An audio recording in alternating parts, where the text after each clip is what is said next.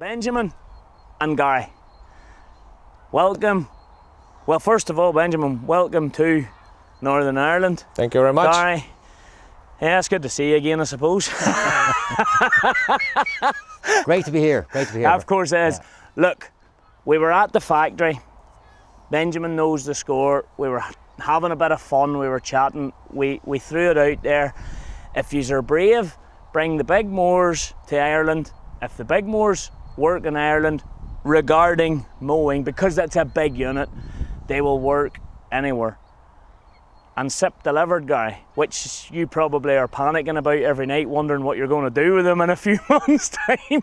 That has passed through my mind, all right, yeah. How does it feel to see them sitting here? That's fantastic. It's great to see what they're capable of, and to show Irish farmers and contractors what they're capable of. Of course, and it is a big unit, Benjamin. Like, I mean, you designed it to be the world's biggest. Yeah, that was the purpose. So this was also the reason to show what are people in SIP and the company SIP capable of. So we are heading here and standing in Ireland in front of the biggest mower in the world. Yes, and we have a 7R 350 on it, and that for here is considered a bit of a monster of a tractor, and it ain't when it's on those mowers. Those mowers really do tame that tractor. And we seen ourselves the difference between bushed and non-bushed was like 2 to 3 kilometers an hour. Yeah. And that's only 40 extra horse at that top end. Makes a massive difference. Whilst these are fantastic, and I have loved learning how to use them, and I'm going to take my hat off to SIP. You sent them over and you said, guys, you know what you are doing, hook them on and go. They are big, watch the telegraph poles. And we did. We took those to the field, we mowed, and we managed without any assistance. And then Benjamin came and told us a few things we weren't doing, which helped. So, like, they're big, but when Kane and I managed to do that, does that not kind of translate that back to they're still relatively simple?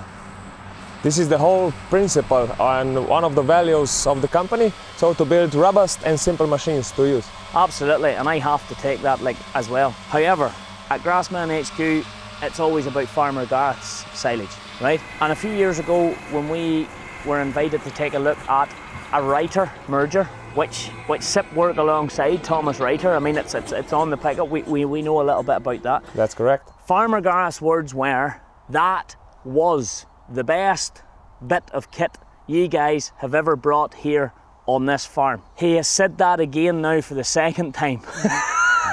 And that's because of that SIP Air 900T. The dairy farmer that Gareth is, he wants to lift, he thinks lifting the silage up and moving it is far better. From driving the harvester, I can tell you it was a lovely row. What makes that the best merger? Because I'm going to tip my hat and say I think it is.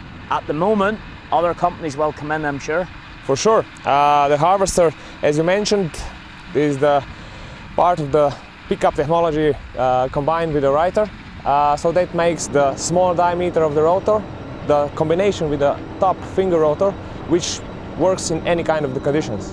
So that's why we brought to the difficult conditions also here as a challenge, and also as a proof that we show ourselves and to the farmers from Ireland and all over the world that this machine is capable of working in all the kind of conditions. Also that tough that we are here seeing it. And then the rest, the whole construction of the machine makes it simplify with the only merger on the market which has a pull type unit, not push type. Hydropneumatic suspension, kinematic of the adjustment of the units to the ground is principle the same as we have on the front mover as S-flope type, so it's completely disconnected for the suspension, so it's easy to control how big the press to the ground is. And then anyway, the mergers technology is always to pick up the grass clean from the ground without any stones, less ash content in the forage, and then just move on the clean side of the field and make the clean swat behind. And granted, at this point I haven't had a chance to drive it myself, which I'm looking forward to getting a chance, but you know, that pickup, the way the tine is shaped, yeah, it's designed to pick the grass up It's a small rotor, but it's designed to pick the grass up, and any foreign objects are designed to not get picked up, i.e. pushed off it the way it flexes. It's kind of like the wrong way of it, you know, from conventional thinking. It's like the wrong shape, but it picks the grass up onto the belt. The belt speeds are all adjustable. You can go all to one side. You can do 60s. You can do whatever you want to do. Is that correct? Yes, that is completely correct. Machine you can drive with a controller, or you can drive with the isobus. The whole advantage then forward of the machine is that it's completely flexible. So as you mentioned, you can do middle swat, you join the units together, you do the side swat, left, right. You can combine the swats apart if you want. And also advantage, you can mount also the front unit, because we are also building the front units, so that you can combine all 3 units, and then you don't drive over the forage again, which is also one of the advantages for the clean forage. That's something I'd love to see.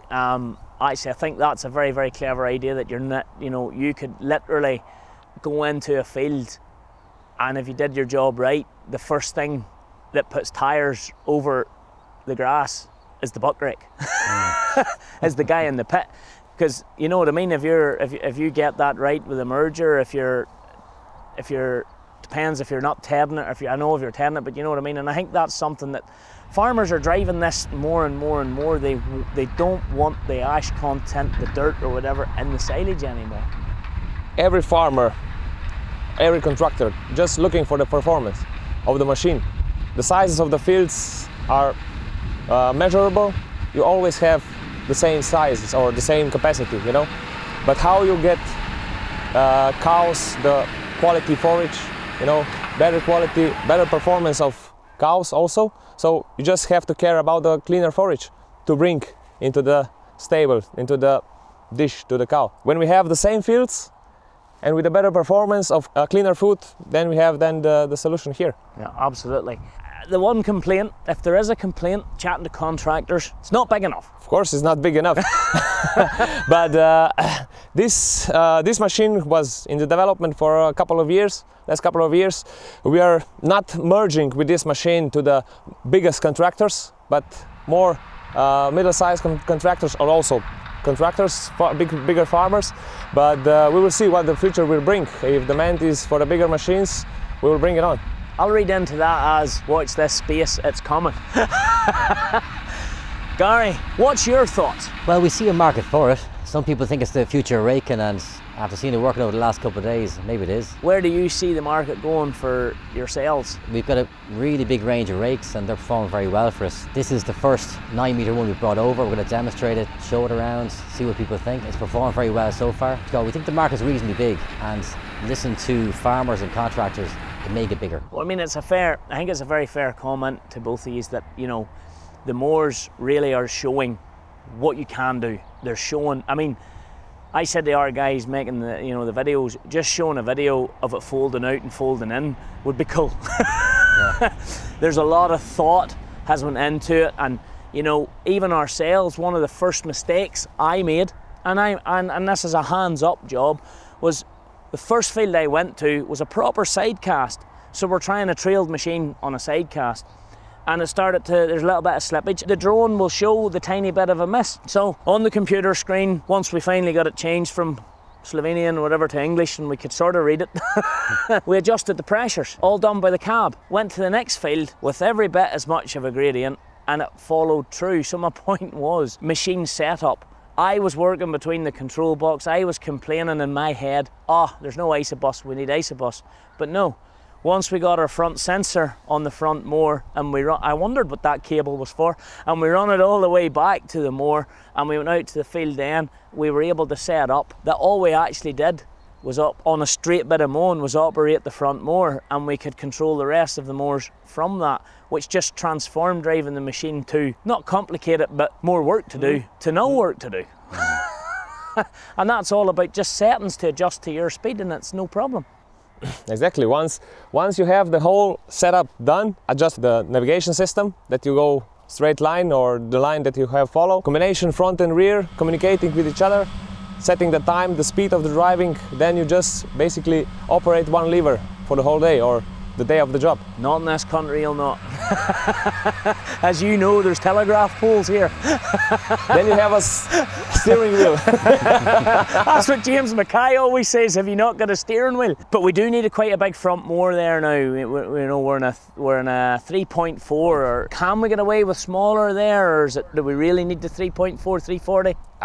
340s, all the cutter bars are basically on 340s based, so if you want the combination to come to the 15 meter with enough overlap, also in the straights with the big tractors, or a little bit of driving left and right, it's overlap needed. So that's why theoretically the front mower 3 meter will do, but then you have to go straight. And we were at the factory, Gary, with you and your team there a few months ago, and you know, I took a wee walk around just with a GoPro, and some of the feedback was, well, I think the feedback was extremely positive. I think a lot of people weren't expecting to see what they seen, you know, well organised, not the biggest factory, of course, it's, you know what I mean, it's a company in massive growth, doubling its turnover in the last few years with great prospects and projections. And the factory was really well laid out, all these different lines working away, beating stuff together. Very impressive. Do you still think it's impressive, Benjamin, or because I know Garry and I did? No, the company is developing, as you said. It's everything based in the small town in Slovenia, which is a small country, middle of Europe, with only 2 million of people. We are growing, as I said. At the moment we are around 360, 380 people employed in all the departments, and all the machines are built in that company, which you visit and you were impressed with. So every day we are in all the departments dealing with a lot of different challenges. How to grow. With growth you get another difficult questions which you have to answer right if you want to succeed in all the departments, all the areas, to bring that kind of machines to the customers, not just as a sales and also after sales and support, you know, to teach the guys how to really operate good with the machines. What are these little tweaks which makes a lot of difference then on the field, not pressing 5 buttons and only 1 button to compare. Yeah, that would help, yeah. And the rest. Yeah, because I had a few issues with pressing the wrong buttons at the wrong time. Story of my life. But another thing too, the company is pushing on. Yeah. And you know, I'm really looking forward to the invite to the grand opening of the new visitor centre and all when that comes around. That right, Gary? You'll be there. Can we leave Cathal at home this time, please? I couldn't listen to any more Landini jokes. For sure invitation will come, because next year we are celebrating 70 years of the company, so that will be also a big celebration with the opening of a new experience center, with the new training centers and with the new offices, because at the moment we need space also for more people in this area. That's where we could start off on our journey from, but we'll not say too much about that. After the grand opening, you and I, Benjamin, could head off then. Of course. Straight to the boat. Big set of mowers. We've this worked out.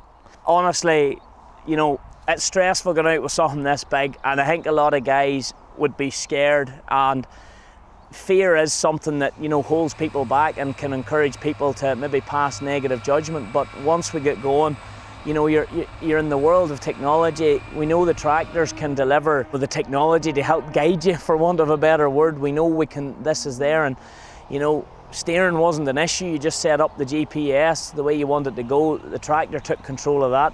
You're able to look at the mowers. I thought it was fantastic. But for me, I think the merger over there is probably one of the hot topics at the moment in agriculture and quality of forage.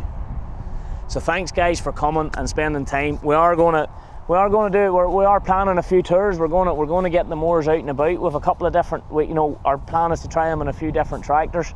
And see how we get on. So super job, thank you. And it's fair play to SIP, because not everybody would just send a product over and say have a go, we're confident. And I think the quality of the mowing proves that.